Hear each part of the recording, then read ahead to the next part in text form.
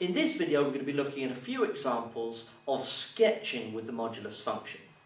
So let's look at this first one, y is equal to mod of x minus 3.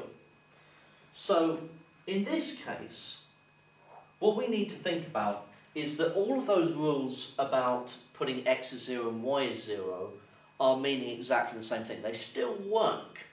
So if we want to work out where this crosses the y-axis, that's when x is 0. So when x is 0, I get modulus of minus 3, which is just 3. So it goes through 0, 3. Now when y is 0, we're going to get 0 is equal to mod of x minus 3. Now the only way you can have the modulus of something being 0 is if what's inside is 0. And so x must be 3. And so it must go through 3 on the y-axis and touch 3 on the x-axis. And the curve would look like this. So that's y is equal to mod of x minus 3. And it should look like that because this would also be a translation of the vector 3, 0 of the original curve, or the original modulus graph rather, y is equal to mod x. Okay, so it translates it 3 to the right. So, let's look at the next one. Y is equal to modulus of 2x plus 8. So we can use the similar techniques.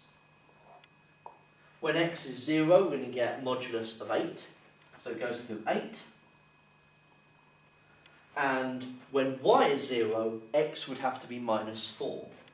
And so, it'll look like this. Touching minus 4 on the x-axis and going through 8 on the y-axis. It would have a steeper gradient to the first function because of that 2 in front of the x rather than just 1. Okay? So the lines will be steeper. Let's have a look at the next one. Y is equal to mod of x plus 3 plus 2. Now we should start to see that we can use our graph transformations knowledge as well, because this would be a translation by the vector minus 3, 2 of the original modulus graph. But we can also use our techniques from before. So when x is 0, we get modulus of 3 plus 2, so that's 5. And when y is 0, we get something interesting happening. So 0 is equal to x plus 3 modulus plus 2. So that must mean that in order for this to be 0, that the modulus of x plus 3 would have to be minus 2. But the modulus of x plus 3 has to be positive. It can't go negative. And so that means that it doesn't cross the x-axis. So we must fall back on our understanding of the graph transformation.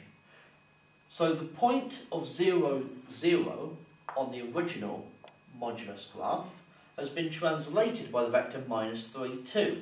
So minus 3, 2, so it would go here.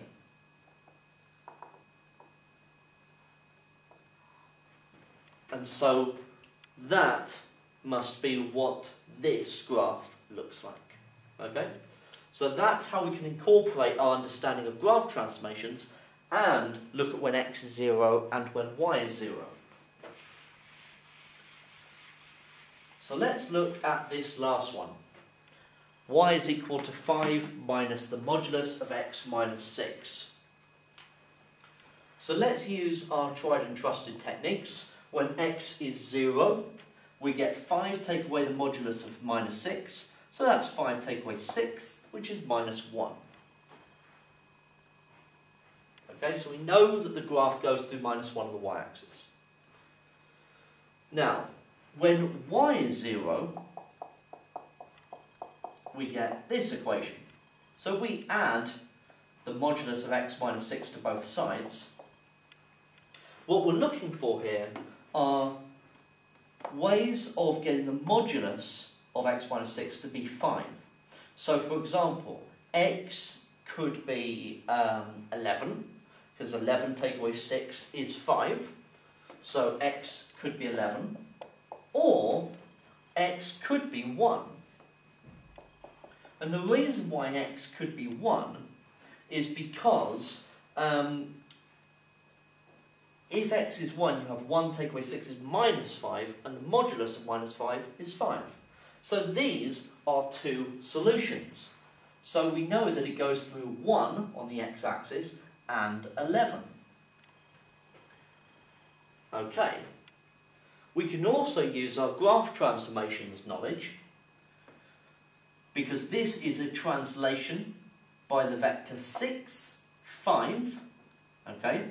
And that the fact that it's a minus outside the modulus sign means that the v is inverted. So there's a reflection going on as well.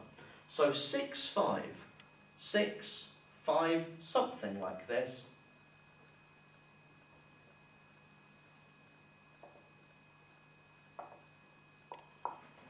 Okay?